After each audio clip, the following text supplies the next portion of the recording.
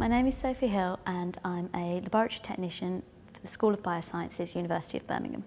I set up the student practicals with a team of technicians. We set up equipment and chemicals, reagents, cultures as well. We have a teaching timetable and this tells us what practicals we need to set up and when. We have to work as a team. It has its moments of being difficult and also its moments of being easy, as all jobs do.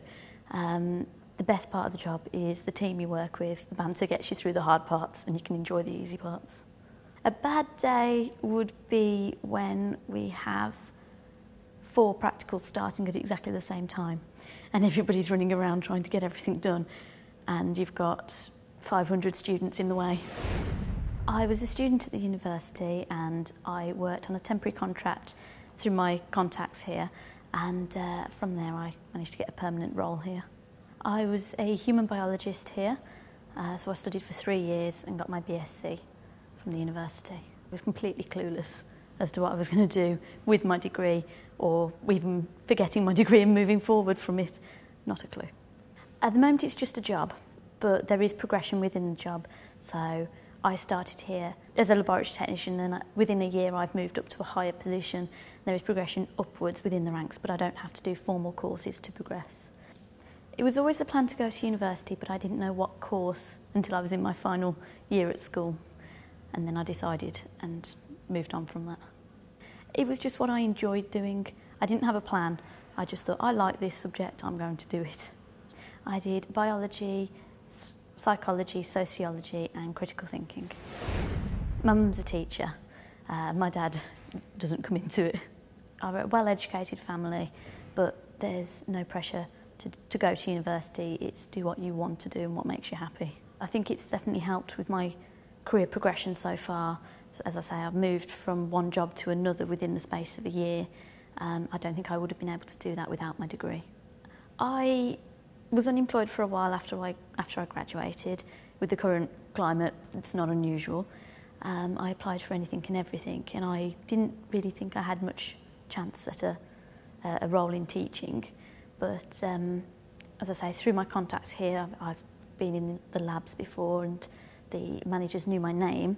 When they were very short-staffed, I was brought on as a temporary member of staff and I progressed from there. I wouldn't be where I am today if I didn't have that initial temporary work and getting in. I found with my degree, they value my practical experiences working more so than the experiences I had during my degree. At the moment I'm in a university setting. Students always want to go to university. It's a good place to work. It's a relatively secure job as well. And being a university, they train people up. So they will invest in their employees. And I'm looking to do that really. If you are confident, your managers have confidence in you. If you're not confident, they worry that you're going to go wrong and you're going to need more help. So you have to have that confidence, but you also have to know when to take a step back and say, I need help here. I was here for 3 months as a temp, and it wasn't until towards the end of that, when I'd worked a full teaching semester, that I felt comfortable and confident in what I was doing. If you've got a scientific background, I would say go for the technician role first, because you get a good understanding of how to run a laboratory from the bottom up. You know exactly what to do. So when you're maybe in a higher position, research, etc., you know what needs to be done. At the moment I'm a term time only contract, which means I work 30 weeks out of the year. I've looked into research contracts and maybe working over the summer in a research lab, also as a technician, just to build my experiences. There's people that worked here that only came here to work as a stopgap and they're here 40 years on.